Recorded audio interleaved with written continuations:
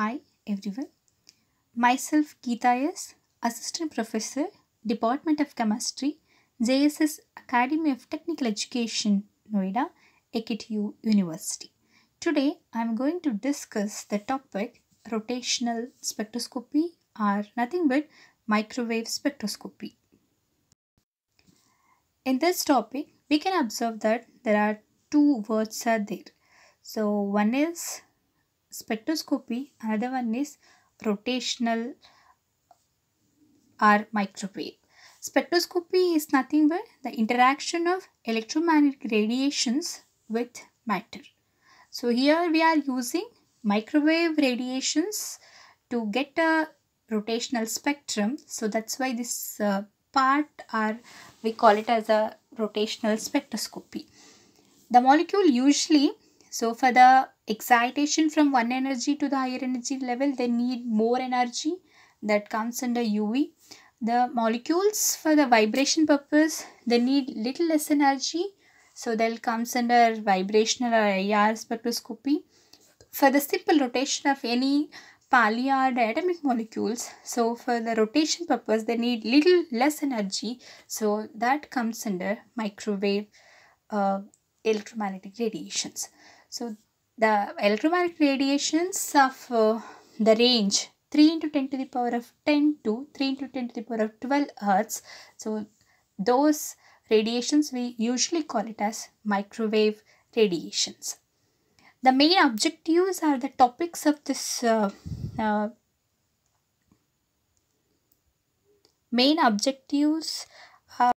objectives of these topics are theory of the microwave, a rotational spectroscopy, rotational energy levels, transitions in rotational spectrum, selection rule, instrumentation of rotational spectroscopy, and applications of microwave spectroscopy.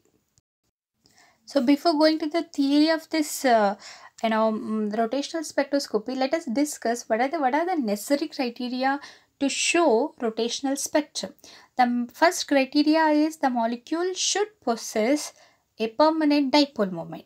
Yes, those molecules which shows permanent dipole moment, so those molecule will give rotational spectra. Next question in your mind is, what is dipole moment? What is permanent dipole moment? Suppose if you connect any two diatomic molecules or any polyatomic molecules, they connect each other. So with the masses M1 or M2, so the charges of the two atoms, let us written as Q plus and Q minus. So here in this case, so R is the distance between the two atoms and Q is the charge separation. Dipole moment is the product of separated charge and distance between the two atoms. If two atoms are, two different atoms are heteronuclear atoms, one is partially, take an example as a HCl, take an example as a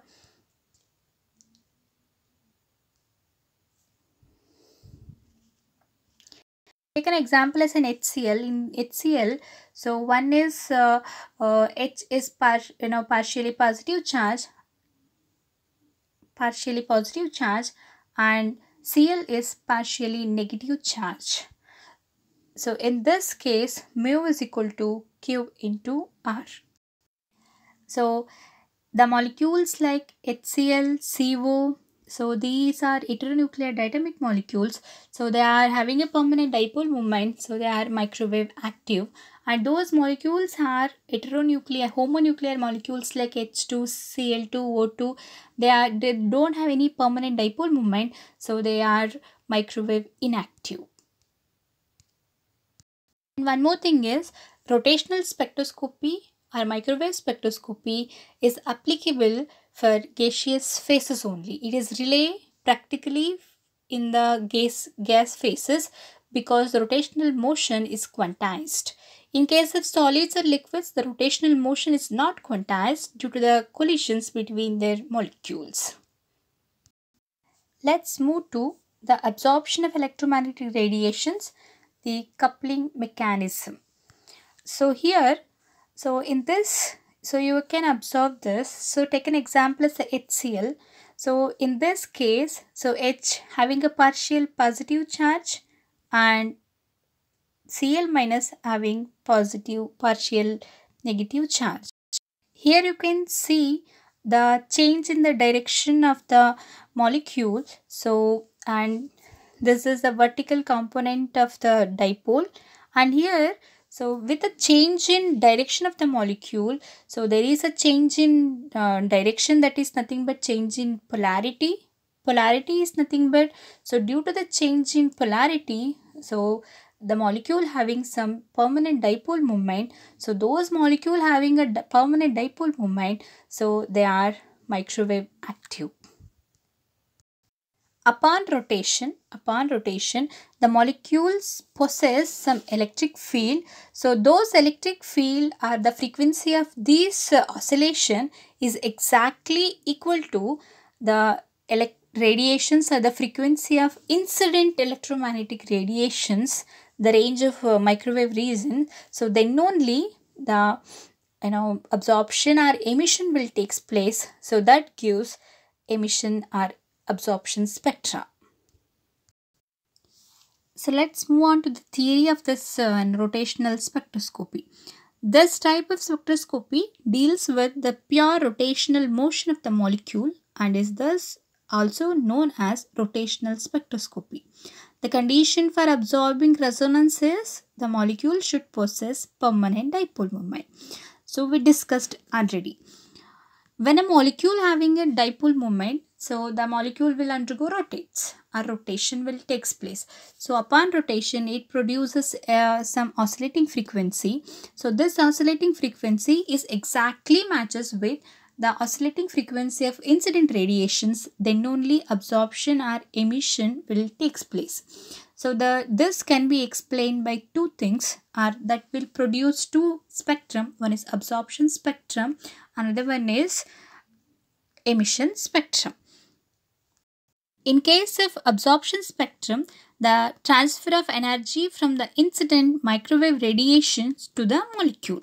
When there is a jump from lower energy rotational energy level to higher rotational energy level, under this condition, the molecule exhibit absorption microwave spectrum. That is, rotational energy from lower energy to higher energy level, the molecule after absorbing electromagnetic radiation, a jump from lower energy to the higher energy level. So this gives absorption spectrum. When there is a reversion to the those case, so there is a energy transition from higher energy to the lower energy. So in this case, the energy will transfer from molecule to the electromagnetic radiations. So this gives emission spectra. So based on the moment of inertia, we can classify the rigid rotator into the 4 types. So before going to that, so we just discuss about, or we just let you know what is moment of inertia. So moment of inertia is nothing but a measure of object resists to changes in its rotation rate. So it is the rotational along with the mass, so that we call it as a moment of inertia. So here the molecule having three moment of inertia, IA, IB and IC, where IA is nothing but principal axis. So in case of rigid rotors are classified into 4 groups: linear, spherical and asymmetric and symmetric top molecules. In case of linear, so the such as HCl, OCS and all, so the principal axis is 0 and IB is equal to IC. So these type of molecules we usually call it as linear rotors. So in this case, here this is a HCl, this is a linear molecule. So this is a principal axis. The rotation will takes place in this axis. So here the moment of inertia is 0. So these two are IB and IC. So they are other moment of inertia. So IB is equal to IC, where IA is principal axis. The rotation will takes place in this axis. IA is equal to 0. The next one is spherical top molecules. For example, octahedral or tetrahedral molecules like CH4 or C2H4 or SF6, they are examples for spherical top molecules. So here, they are tetrahedral in nature. All the sides are equal, and IA is equal to IB is equal to IC. The third one is symmetric tops rotors. So the example is NH3, CH3CN, C3Cl. So these are the example for symmetric top rotors. So it can be classified into prolate and oblate also. So here, you can see that IA is equal to IB, but it's not equal to IC. So this is the conditions for symmetric top rotors. And fourth one is asymmetric top rotors. So in this, asymmetric, the name itself, it says that asymmetric. So all the four moment of inertia, all the three moment of inertia is not equal. IA is not equal to IB and not equal to IC in case of asymmetric top rotors.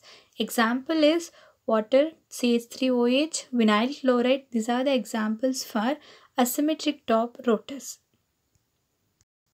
This table, it simply brief out what are the condition for the linear, spherical and symmetric and asymmetric top molecules. So in this, we restrict only to the diatomic molecules. So when you come to the homonuclear and heteronuclear diatomic molecules, homonuclear diatomic molecules, they don't have any dipole moment. They have a zero dipole moment. Non-polar molecules, so there is no interaction with the radiations, hence they are microwave inactive. Heteronuclear molecules are like HCl, HF and CO, have permanent dipole moment. Polar compounds, change in dipole occurs during the rotation, hence the interaction with the radiation takes place. Therefore, heteronuclear diatomic molecules are microwave active. Next, move on to rigid rotor or rigid rotator. So here, what is meant by rigid rotator? A rotating diatomic molecule whose nuclei are supposed to be separated by definite mean distance may be treated as a rigid rotator with free axis of rotation. A diatomic molecule can rotate around a vertical axis. The rotational energy is quantized. So let us assume take two atoms. The masses of the two atoms is M1 and M2, and it is the center of gravity is C, and R1 and R2 are the distances from the center of gravity to masses M1 and M2. So the rotational axis. So this is the rotational axis. Assume that this rigid rotator is not an elastic bond. So this is R0. R0 is the distance between the two masses M1 and M2. So we know that from the rotation about the center of gravity, M1 R1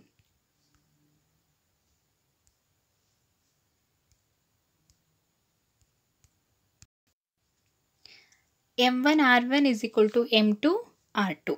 So M1 R1 is nothing but the mass of one atom, and R1 is the distance from the center of gravity, that is equal to M2 R2. So from this equation we can write it as R0 is equal to R1 plus R2, or nothing but R1 is equal to R0 minus R2. Substitute this in equation, above this equation. So you will get M1 R1 is equal to M2 into R0 minus R1. Instead of R2, I can write it as R2 is equal to R0 minus R1. Let's rearrange this equation. So here M1 R1 is equal to M2 R0 minus M2 R1. So and then again you rearrange, you take it into the right hand side. M1 R1 plus M2 R1 is equal to M2 R0. So for the little rearrangement, you will end up with R1 is equal to M2 R0 divided by M1 plus M2. Similarly, suppose if you substitute the values instead of R1, so R1 is equal to R0 minus R2.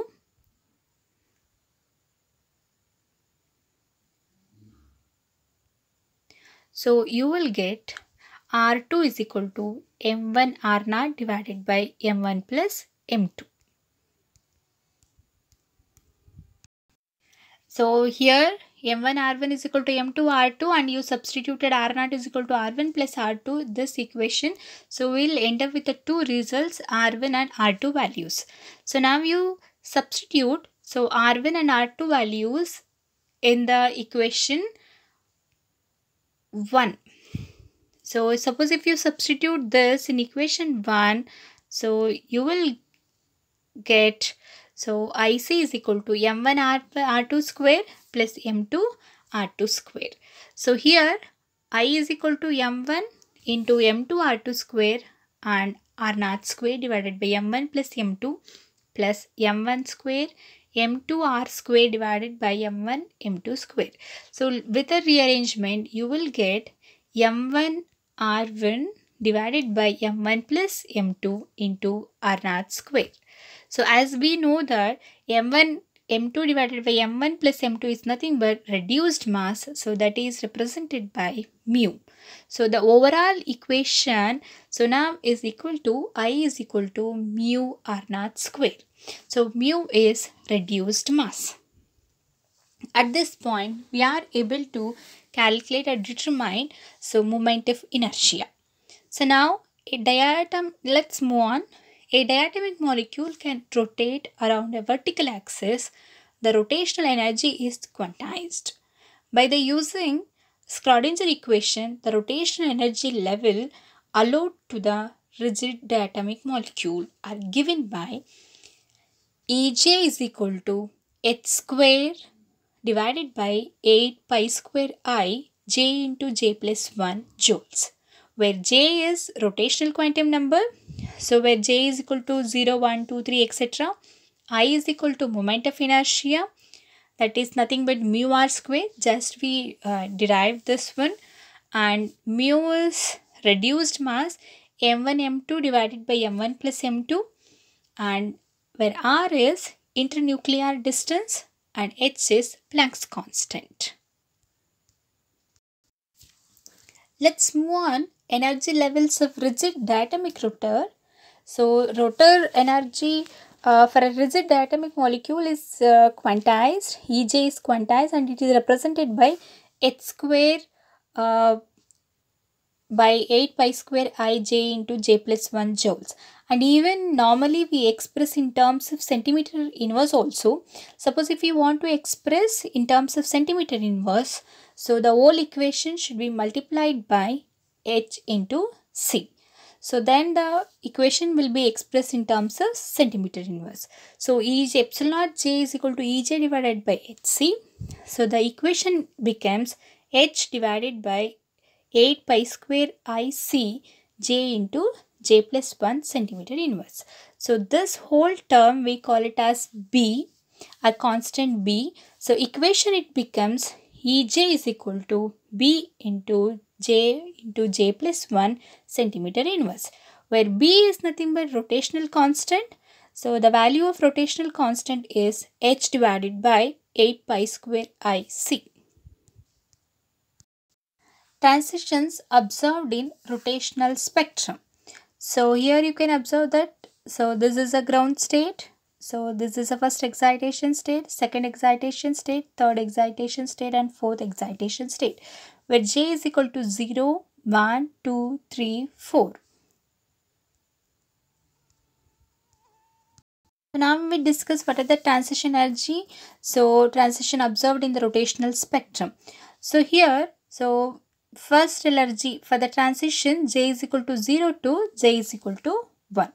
So the formula is Ej is equal to h divided by 8 pi square Ic j into j plus 1. So the whole term h divided by 8 pi square IC, we call it as a B rotational constant. The formula is EJ is equal to BJ into J plus 1. So now we are calculating what are the transitions. What is the transition value in our rotational spectrum. So here you consider first one, the transition from ground state to first energy state. So EJ to J is equal to 1 minus J is equal to 0. So here you substitute the value here. So here you substitute where J is equal to 1 and J is equal to 1 plus 1 is equal to 2. So B into 1 into 1 plus 1 minus. So B into the value, substitute the value of J here. So B into 0 into 0 plus 1, that is equal to 0. So the value will become 2B minus 0. So the transition delta J is equal to 2B centimeter inverse. For the transition from J is equal to 1 to J is equal to 2. So how to calculate this? So that in this transition delta J is equal to J2 EJ2 minus EJ1. So here you substitute the value here. The formula is B into J plus 1. Substitute the value of J is equal to 2 and J is equal to 1. So the value is 6B minus 2B and delta J value is 4B centimeter inverse. So this is from 1 to, this is from 1 to 2. This is not 0 to 1, this is 1 to 2. Since the allowed rotational transitions are here nu is equal to H divided by 8 pi squared IC J into J plus 1. So BJ into J plus 1. So now you substitute the values here and if you calculate this, so wave number of different rotational energies will be 0, 2B, 6B and 12B. So that way I will explain in the using spectrum. So now for two adjacent rotation states, the energy difference is given by delta J is equal to EJ plus 1 minus EJ, that is equal to 2B.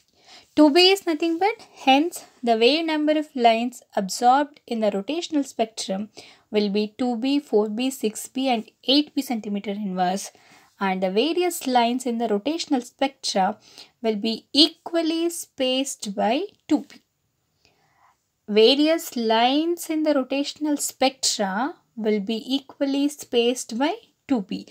The separation between the lines is 2B.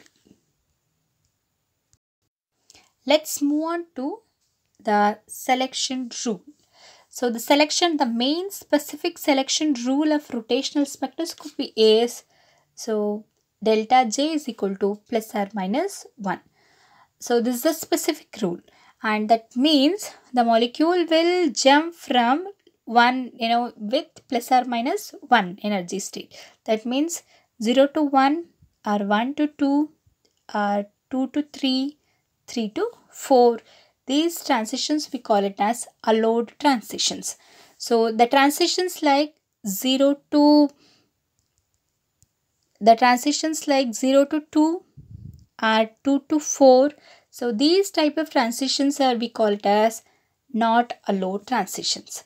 So the selection rule is delta J is equal to plus or minus 1. Another grass rule is, the necessary criteria is the molecule should possess permanent dipole moment.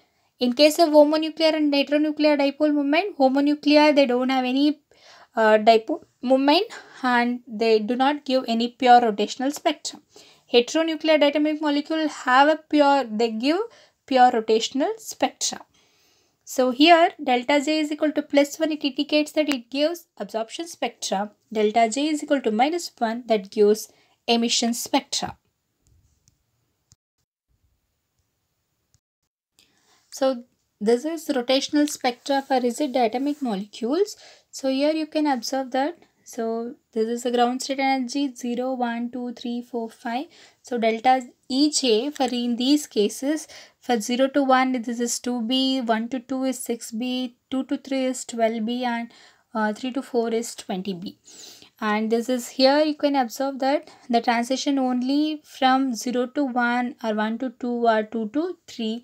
So 0 to 2 or 2 to 4. So these type of transitions are not allowed.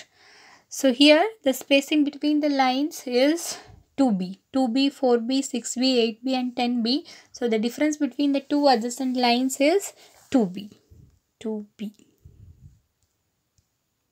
So this concludes calculation and determination of transition energy levels in case of rigid rotator, calculation of determination of moment of inertia, and the rotational spectrum of rigid diatomic molecules.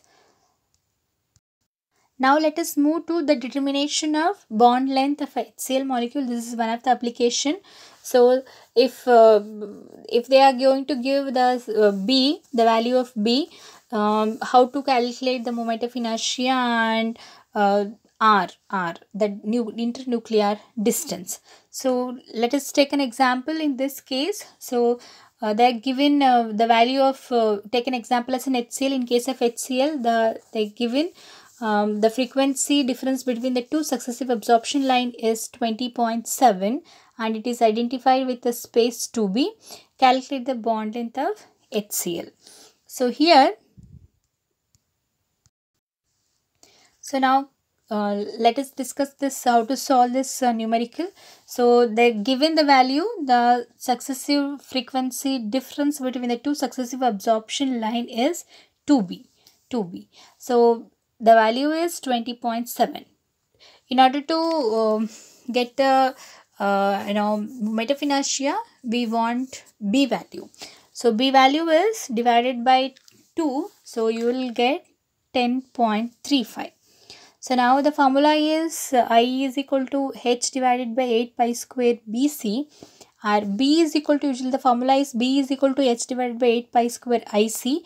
We want I, you take out I outside and the formula becomes H divided by 8 pi square BC. Substitute the values where H is Planck's constant 6.62 into 10 to the power of minus 27 divided by 8 into 3.14 is pi 3.14 whole square, and the value of B is 10.35 and C is speed of light 3 into 10 to the power of 10 centimeter inverse. So after calculation, you will get 2.70 into 10 to the power of minus 40 gram per centimeter square. So this is I, moment of inertia. So in order to calculate the internuclear distance, the formula is I is equal to mu r square. So if you want to calculate the internuclear distance r, you want the value of I and even you want the value of mu also. So for that reason, so now you calculate the reduced mass. How to calculate the reduced mass? Mu is equal to m1 m2 divided by m1 plus m2, where m1 is the mass of one atom and m2 is the mass of another atom. So mass of H and mass of Cl divided by m1 plus m2 into 1 divided by n, where n is Avogadro's number. So now you substitute the values. The mass of H is 1.008 into mass of M2 is 35.46. So substitute the value and you will end up with the answer 1.627 into 10 to the power of 24. So this is the reduced mass. So now you are having the values of I also and the value of mu. So now it's easy to calculate the internuclear distance. So r square divided by mu is equal to I HCl divided by mu. R square HCl is equal to I divided by mu. Substitute the values. So internuclear distance R is equal to 1.29 angstrom. So this will help you to calculate the internuclear distance, and even the separation between the energy levels I is equal to 0 and J is equal to 0 and J is equal to 1 will be given by delta J is equal to 2 h cubed over 8 pi square I, that is equal to 2 BHC. So that is nothing but 0.405 into 10 to the power of 24 arc. So this is the separation between energy levels from 0 to 1. So it is evident from the above example that examination of microwave spectrum is an accurate method for calculating internuclear distance, at least for simple diatomic molecules.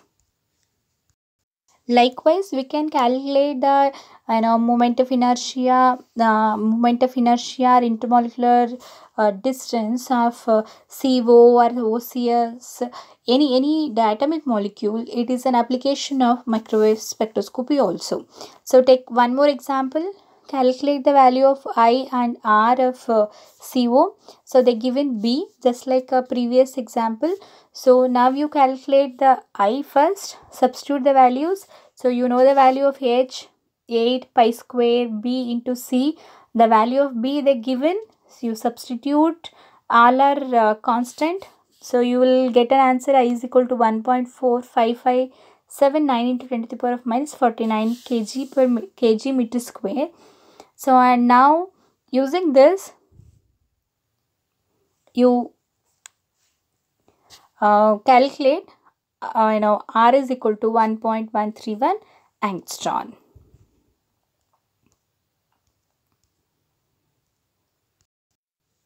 So in the instrumentation, let us move to the instrumentation part. In the instrumentation, we can see the 6 things. One is source inlet, crystal detector, amplifier, oscillograph, and power supply.